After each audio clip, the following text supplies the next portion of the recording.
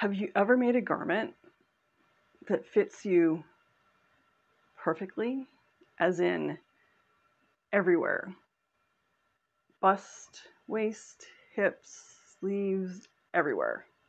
Well, if you want to find out more about this beautiful thing, keep watching.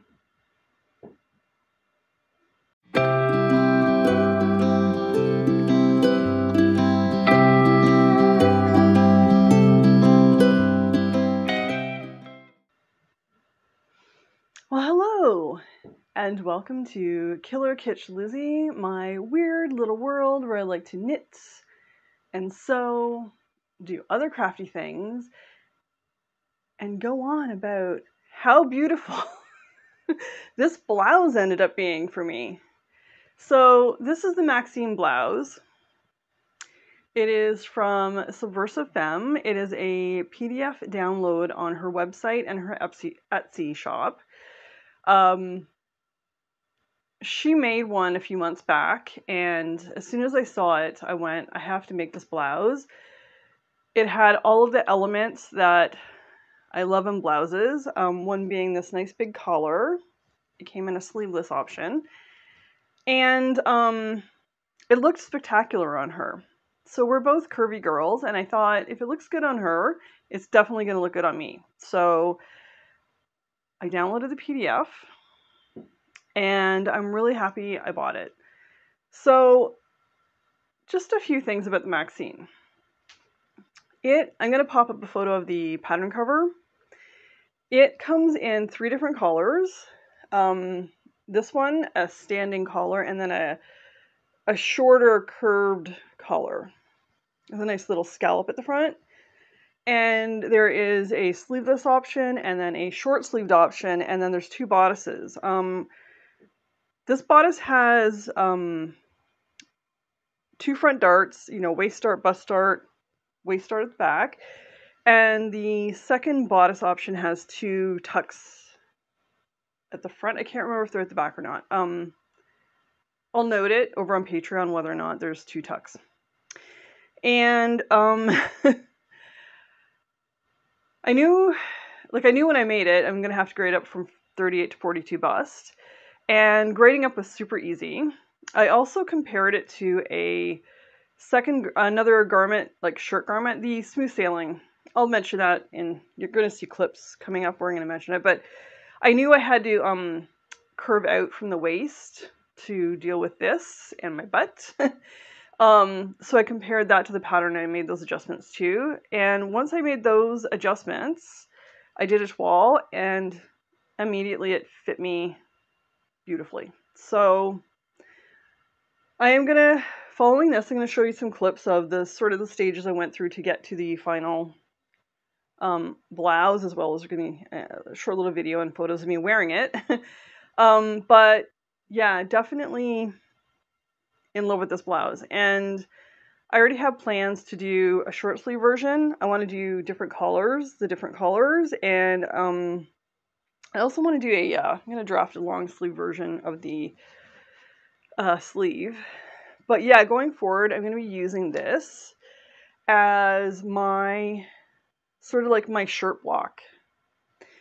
Also, and I missed Shirtwaist September, unfortunately. I just was too much stuff going on.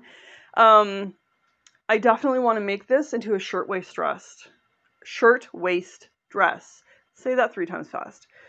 Because it would be super easy for me to do. Like, I would just have to shorten the bodice to my waist and then put a full skirt with a button panel down the front, right? Or not. I could just end the buttons here. Oh, that was the other thing. Speaking of buttons, the other thing, the pattern called for 4 buttons. I actually ended up doing 5, just because I felt like I wanted button down here as well. And because sometimes I want to wear it untucked, right? So I just it wasn't opening up at all on me. It's just I feel more secure with a button there. But next time I'm gonna get some statement buttons or do covered buttons. But let me just grab 2 fabrics and I'm gonna show you possibly 2 more of these blouses.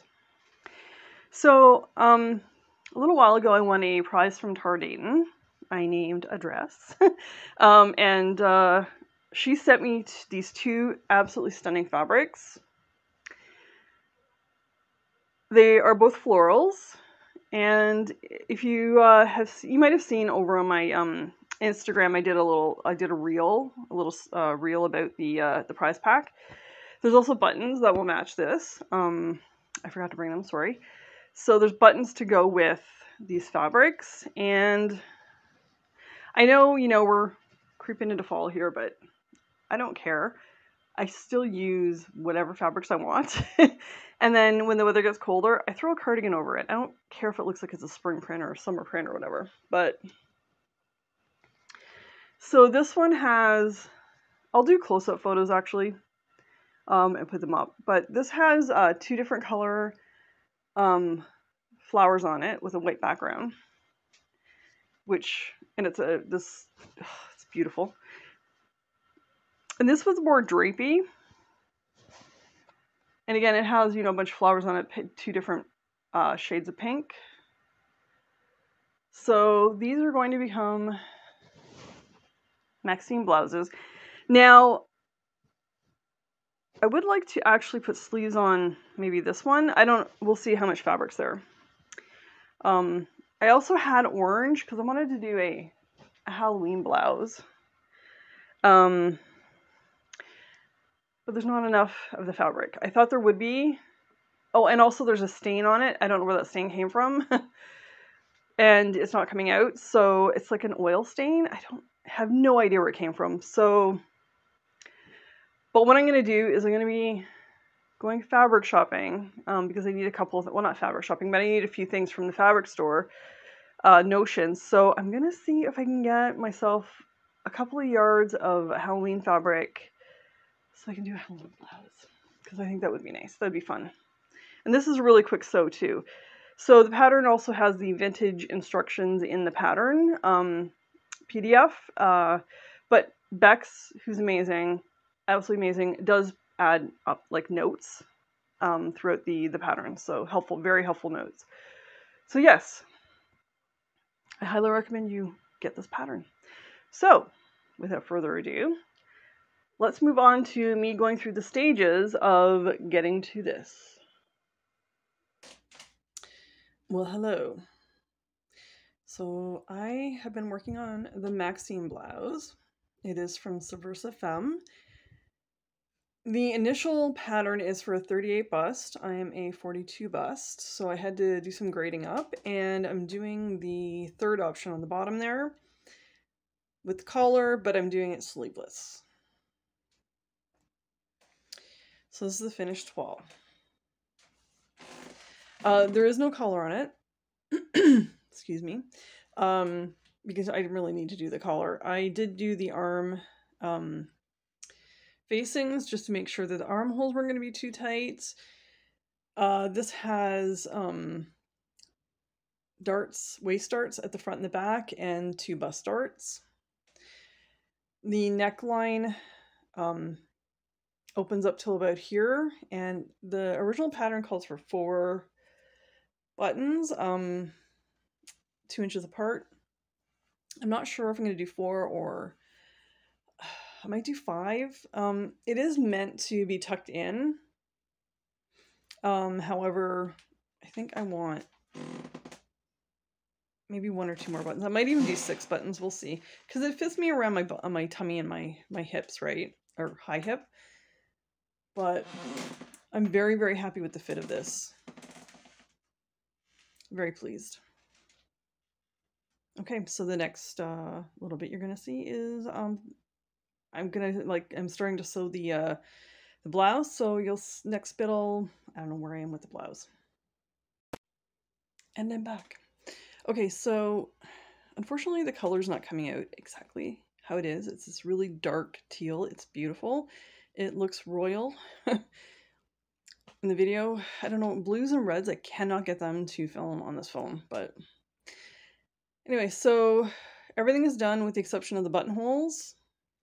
And there is a raw edge at the bottom of the collar that I need to put some bias binding, and I need to just tack down the facings for the sleeves. Everything else is done. It's been hemmed. It needs a really good iron though, because cotton wrinkles very easily, so I'm not going to give it a good iron until I finish all the hand stitching. So in the actual instructions, it says to do bound buttons, but I'm not going to do that. I have marked underneath positioning for 5 buttonholes.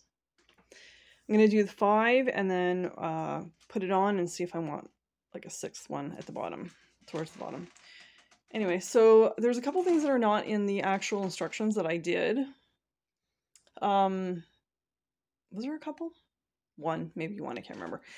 What I did was, to help the facing stay in place, I stitched in the ditch at the seams, the bottom and the top seam, and the armholes, and what else? Oh, there was something else. It was just the way that the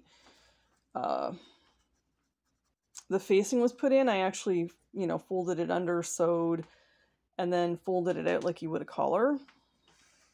Yeah, again, it's very wrinkled. I need to just give it a good press. But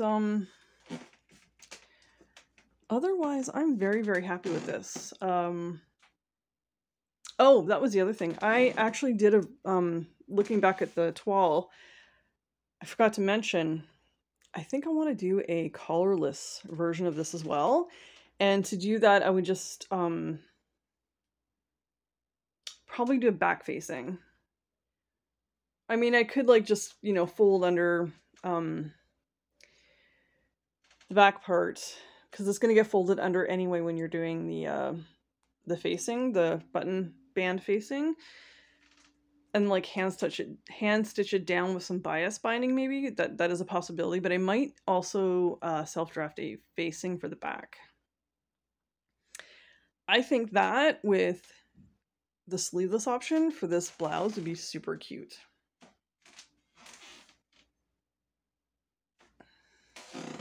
So yeah, that's where I'm at. So the next time you see this blouse, it will be 100% done with the buttonholes and everything, and properly ironed. And you might see a version on Bunty here, but I am going to attempt to make sure there is some footage of me at the end of this video, like at the end after this, of me wearing this, maybe with my trousers. Anyways, really happy with this, and I will be doing a sleeveless version, and I'll probably extend and do a long sleeve version of this just because I really love the fit of it. Okay, here is the finished Maxine. Again, the color's not showing up properly, but I am super happy with this. There's a couple of things I did, changes I made. So as I mentioned, I had to grade it up because it was a 38. I'm a 42. So I did that. And before I graded it up, what I did was I compared the pattern pieces from this with a previous similar-ish top that I've made, the Smooth Sailing blouse from Wearing History. And by comparing the two, I knew what parts of the garment needed to be graded up. Mostly it was around the belly and hips area. This is the sleeveless version. And so what I did was, instead of, it calls for 4 buttons, and I could have done 4 large buttons, but I just, and the reason I did 5, the 4 kind of ended around here somewhere, which meant a lot of this was open, and I didn't really like that, because if I'm going to wear it outside of a garment, now I realize it's meant to be tucked in, but sometimes in the summer you want to just like, you know, have it untucked. And because of that, I did decide to put a 5th button. And the buttons I chose were pretty cute. Got some like marbling in them. I don't know if you can see that there. Oh, and I just noticed I got to trim. There's a few little cleanup I realize I have to do. Like I have to do a little bit of trimming around the buttonholes. I still have to remove the basting from the collar. A little bit of it's showing. I'm just removing what's showing. But yeah, I'm really happy with this. It fits me perfectly. Oh, and on the inside, just to clean up, I'm not going to open it up and show you, but just to clean up around the collar, I put some bias tape. I hate any kind of like rough looking collar stitches. I know you can serge it to clean it up and stuff like that, but it looks a little messy to me in my mind. I don't mind if the rest of it's serged, but around the collar area, I just want to, you know, put bias binding on it to make it look nicer. I love the collar, how big it is. Oh, that was one issue I had. That was user error. It had nothing to do with the pattern or the instructions. This was supposed to, as you can see, there's a bit of a bit sticking out here. The collar was supposed to be clean here. I think I just might have cut the collar piece ever so slightly too short. Because in my mind I was thinking I had to remember to do something. Anyways. And I think it comes down to when I was tracing out the collar piece.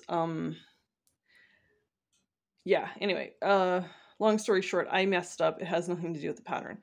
But who cares? It doesn't matter. No one's going to be like, oh my goodness, this was supposed to match up. Nobody's going to know.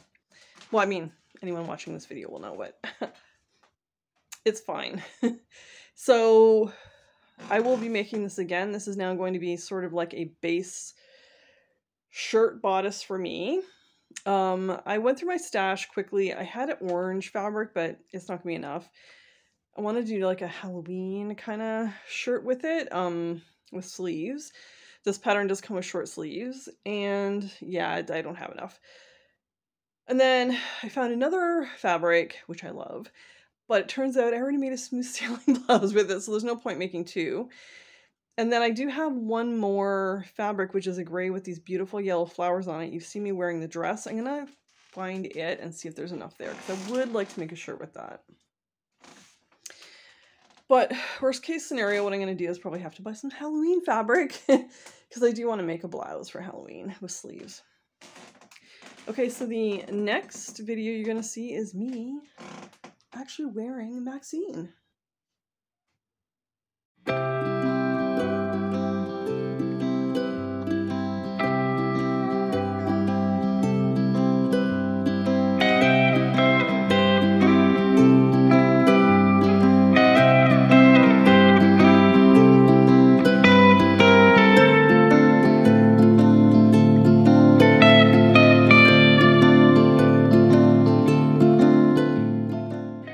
As I lovingly hold Bunty with this beautiful blouse, I hope you enjoyed that little walkthrough of how I got to the end result. Oh, I always forget. I'm wearing my Haslam sundress and the self-drafted with the cuff detail. And this aqua, I guess it's aqua. I keep calling it turquoise. I think it's more of an aqua blue. Anyway, it's tiered. So I will link this dress up somewhere, probably in the below or in the doc over on Patreon. By the way, please join Patreon. It's free. I do blog posts over there with much more detail about, you know, added detail from what I'm saying here, as well as if there's ever a PDF or some sort of attachment that needs to go with a video, it's over there. Unfortunately, YouTube, you can't attach anything, so you can put links, but you can't attach anything, so go give me a follow. It's free. Yes, so I hope you enjoyed this video. If you did, please give me a thumbs up. Please, you know, comment below, let me know what you're thinking. Be kind, though. I do not tolerate cruel comments, so please be kind. And yeah, subscribe, please. I would love it if you subscribed. hit the notification bell so you don't miss any of my videos, because I got a whole bunch of really fun Halloween content coming up. Spoiler alert! Anyway, so yeah. Go get yourself a Maxine pattern and make yourself this blouse. I'm telling you, I have never been so happy with any garment I have ever made to this date. I have gotten things to fit me, you know, after a lot of work. I mean, backing up, that's kind of a bit of a lie. I love these sundresses that I made with the Haslam pattern, but it did take some tweaking to get them to fit me really well. This one toile done fits beautifully. I'm going to make a bunch more because I absolutely love it, and you should too. So until next time, stay kitschy.